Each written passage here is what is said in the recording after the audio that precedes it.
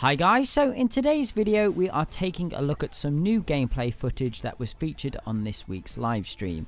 If you are unaware, the Battle for Neighborville dev team have been streaming every Thursday 11 AM Pacific time, giving us details of what's to come each week.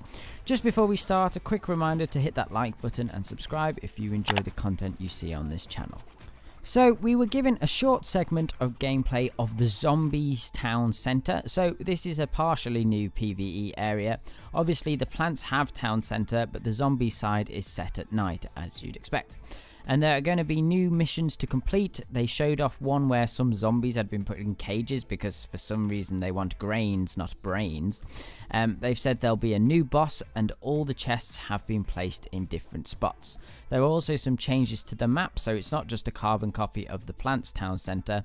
However, it has been confirmed that there will be no new gnomes added, so if you have already found the gnomes in the Plants Town Centre, you don't have to do it again with the zombies. This seems to suggest that we'll be expecting more PvE areas for both sides, so I'm guessing the plants will get to go to Weirding Woods and the zombies to Mount Steeper, etc.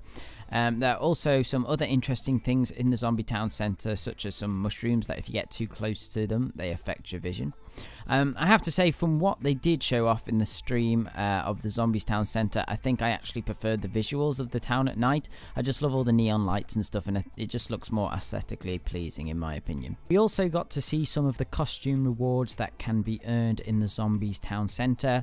This includes the Big Boom set for Captain Deadbeard, the Z-Bling Rancher set for Electric Slide, the Rubbish Ranger for the Foot Soldier, and Imp Cab Express for the Imp. Anyway guys, that's about it for this video, but I just wanted to remind you that the Lawn of Doom Festival starts on Tuesday, October the 1st, so stay tuned as I'll be covering that as soon as possible.